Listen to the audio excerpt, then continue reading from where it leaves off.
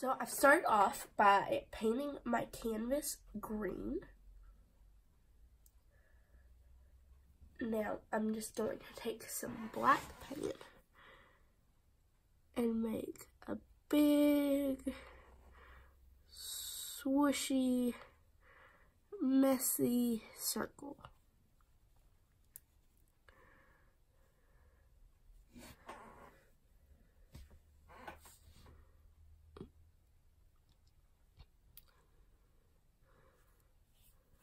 And then fill it in.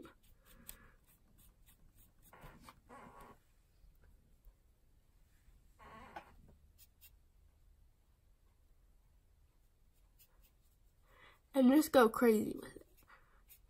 You can have it however big or small or lumpy or smooth you want it. I'm making mine fuzzy, very fuzzy.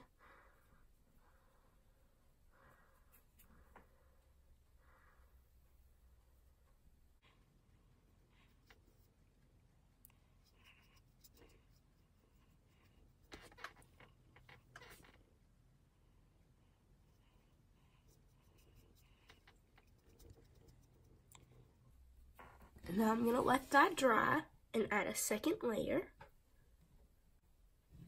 Now that the second layer is dry, I'm going to add 8 spidery legs, 4 on each side. So there's 1, 2, 3, 4 lines, and then that one go down.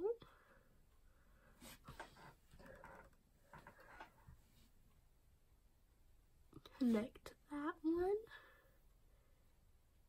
Connect this one. And now we'll do that on the other side as well. Now that those legs are dry, we're going to give our spider some eyes.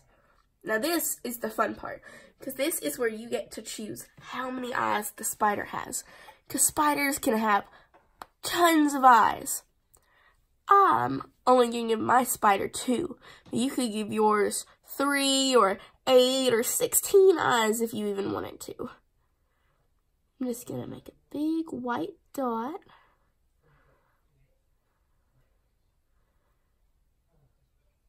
And now this is a creepy spider, so I'm going to make the other eye a small white dot.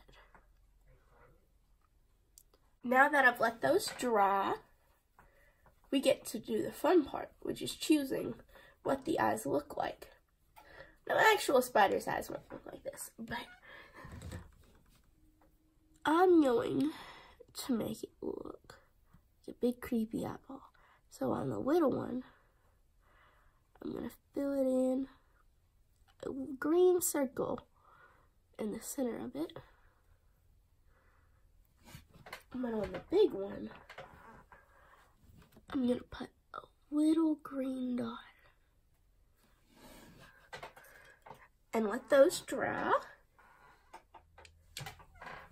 Now we're going to take some black, now that those are dry, and add some pupils.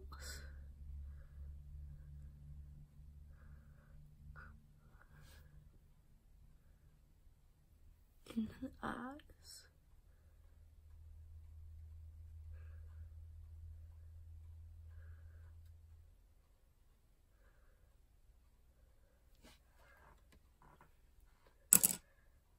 Now we're going to let that dry so we don't smudge it.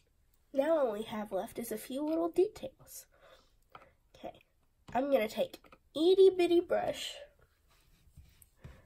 I'm going to give my little spider a mouth, and you don't have to do this, but I think it makes him super cute. A little mouth, you can bite stuff. And then I'm going to make it so he's hanging down from the ceiling on a little web.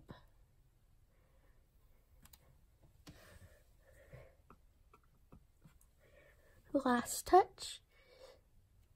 A few little dots in his eye. And boom! A spooky spider.